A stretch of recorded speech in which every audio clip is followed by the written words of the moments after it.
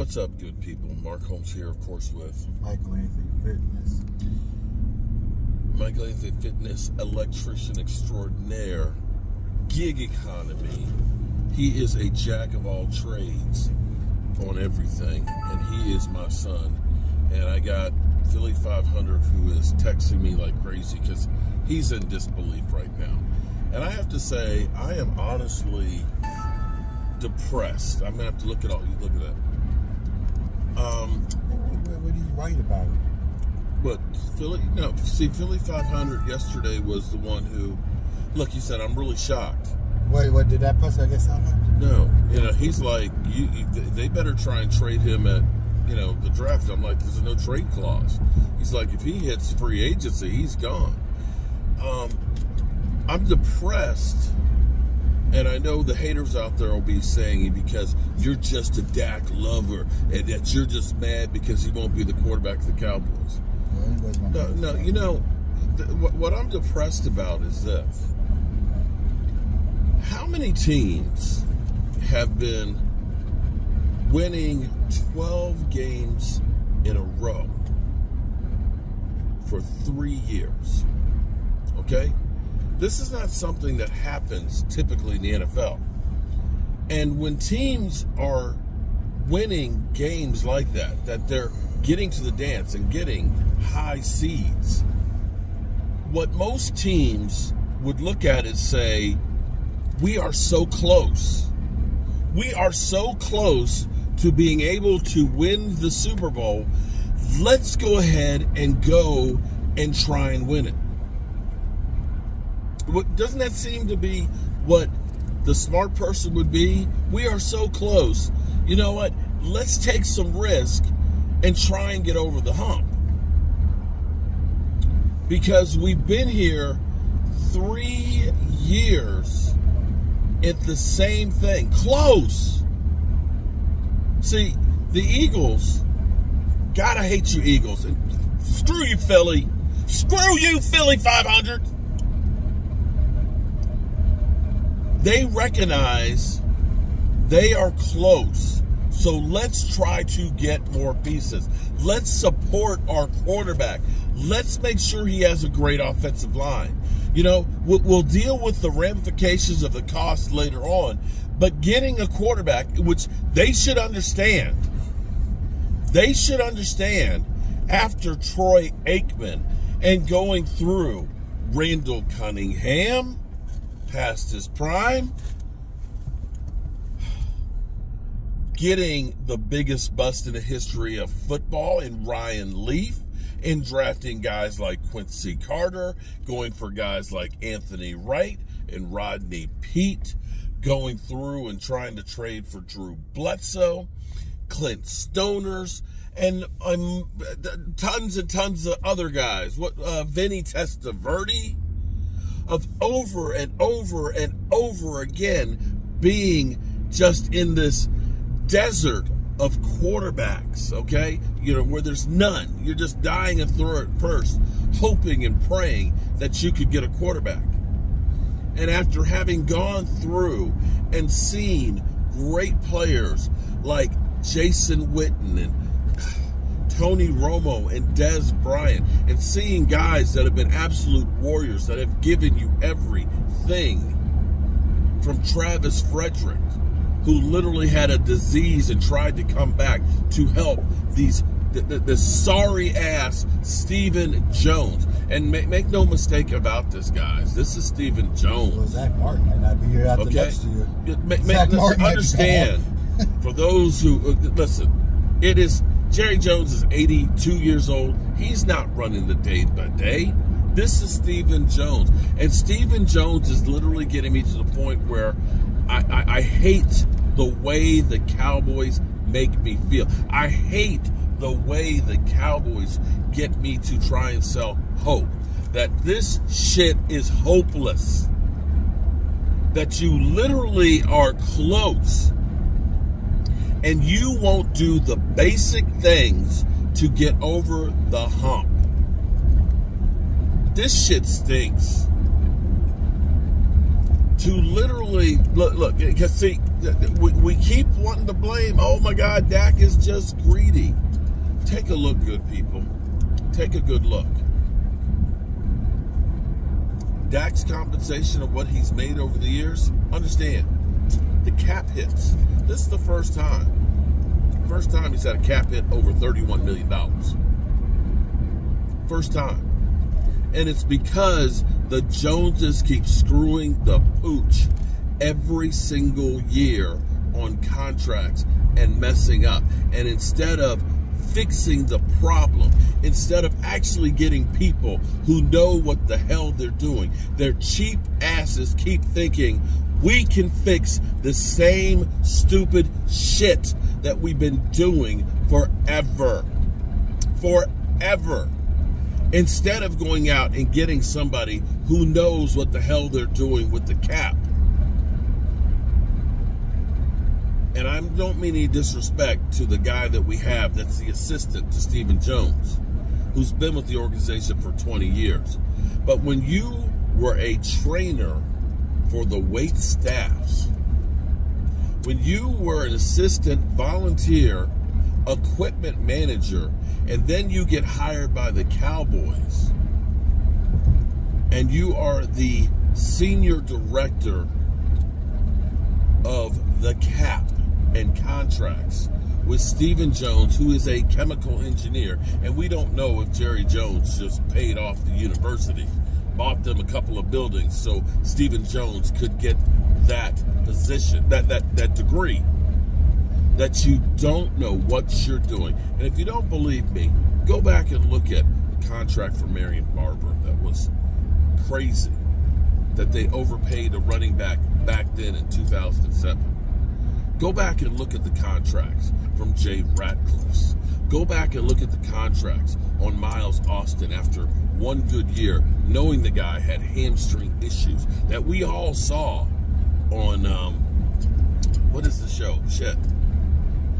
Hard Knocks from day one. Look at the contracts for D-Ware.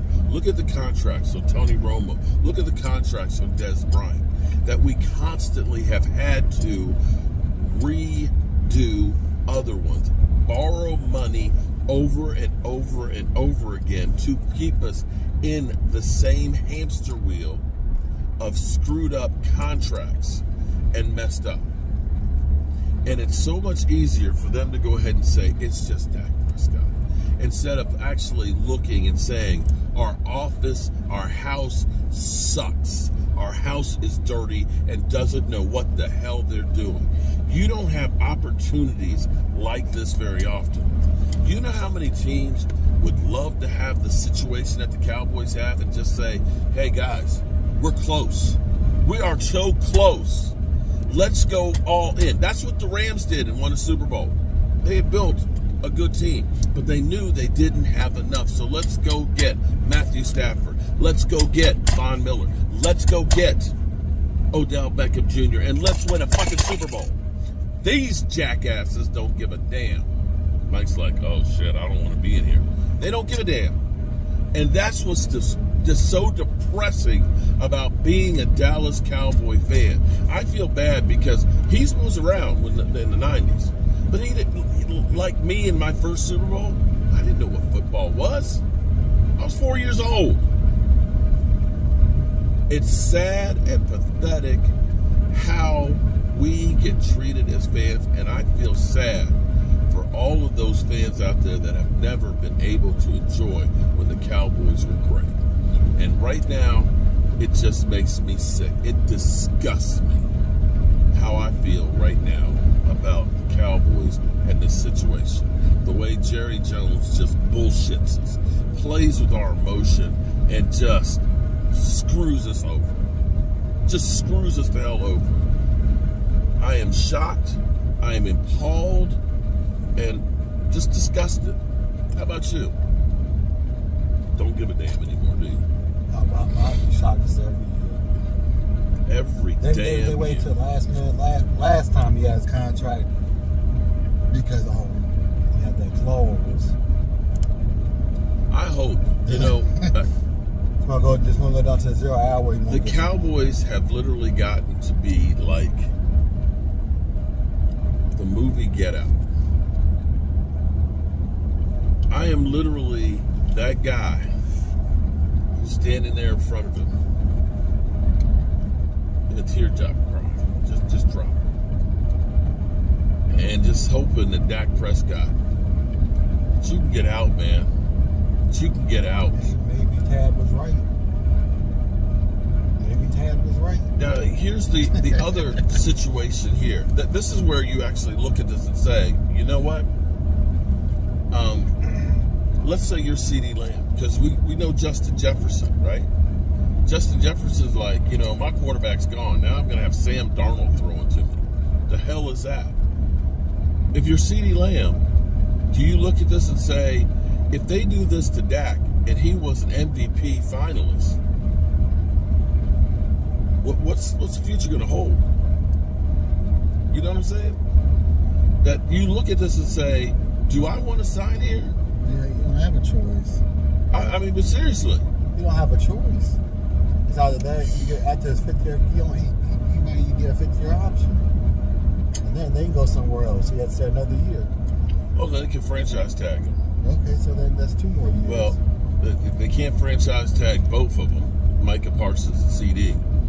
But this shit stinks, man. This is honestly, at this moment, the way I feel, this is the lowest I think I've ever felt about the Cowboys.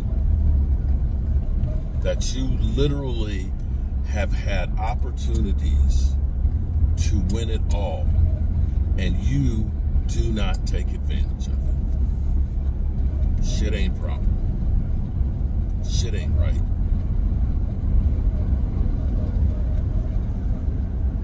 The hell with you, Cap boy.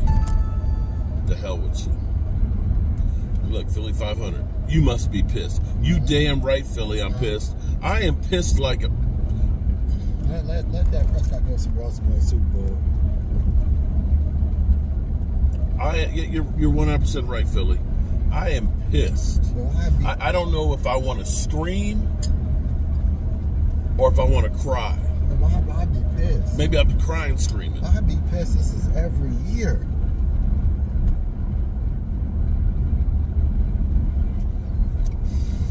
It's every year. Watching no end up signing Dak Prescott at the last minute and overpay him. They trade him to Washington. Oh, shut up, Philly. Guess, shut up, Philly. Like so let me ask you, if he goes to Washington, are we for Dak Prescott when he plays against the Cowboys? Might as well. Shit, all his friends are in Washington now. I mean, he does like Dan Quinn. Dan Quinn. I'll be honest with you. I'll be honest with you. I don't know why Dak Prescott would want to stay here. Why the hell would you want to stay here? I mean, Washington. The fans constantly, call you a choker and threaten you and your family, and are happy that your brother committed suicide and shit. Why would you want to stay here? Why? It's like I'm actually questioning, after 58 years of being a Dallas Cowboy fan, why am I a Cowboy fan? Why? Why do I stay loyal to these fuckers? Oh, God, Philly, just leave me alone. No, Philly's hoping that he goes in the market so he can pick them up. The new flavor of the month. They are the... I literally feel sick right now. Why? This is the same thing every year. And then people talking about Dak Prescott getting overpaid. The Jones is overpaid him by waiting. It's not Dak Prescott's fault he got overpaid. No, he wasn't overpaid. No. That they fucked up the contract. No, that's what I'm saying. Because right now, look, he's only the 14th highest paid quarterback in the NFL. Somehow, guys got $15 million more a year from them, and their cap number is only like $20 million this year. Okay? So that's not Dak Prescott's fault. It's their fault because they kept waiting. And if they end up signing him again, they've set themselves up again. Because the price don't go down. The price don't go down. They're so stupid. They are stupid, and we are stupid for supporting these mother humpers. I'm sick, man. I am sick. I'll be happy if Dak Prescott goes somewhere else and get a Super Bowl. Because he ain't gonna get one. He ain't gonna get one with Dallas. He ain't gonna get one with Dallas. I'm about ready to go into the barn up here with the bull. That's about how bad I feel right now. Let me go run in the field with the cows. I'm not going that far. Let Dak Prescott go somewhere else and win a Super Bowl. All right, people. I can't. I just can't.